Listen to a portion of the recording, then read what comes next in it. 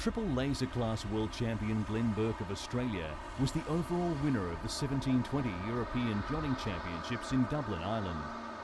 In a dramatic three-race finale to the series at the Howth Yacht Club, the Australian, skippering yachts and yachting, won thanks to a 7th place and a disastrous 28th place for Irishman Tim Powell, helming local entry Hibernian in the last race of the day.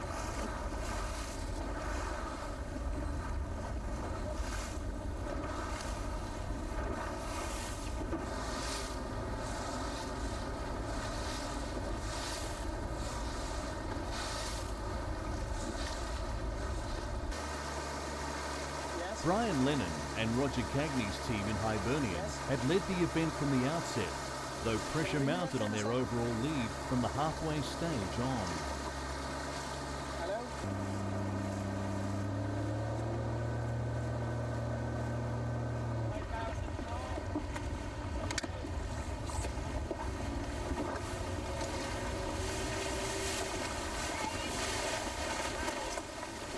Defending champion Des Vardy, also from Howth, managed to pull into the top 3 overall in the 50-boat fleet.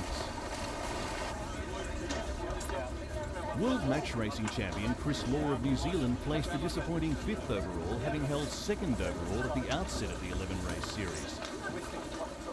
Yachting, Glenn. Non-Europeans qualified to compete in the European Championship event if they were members of the yacht club entering the competition.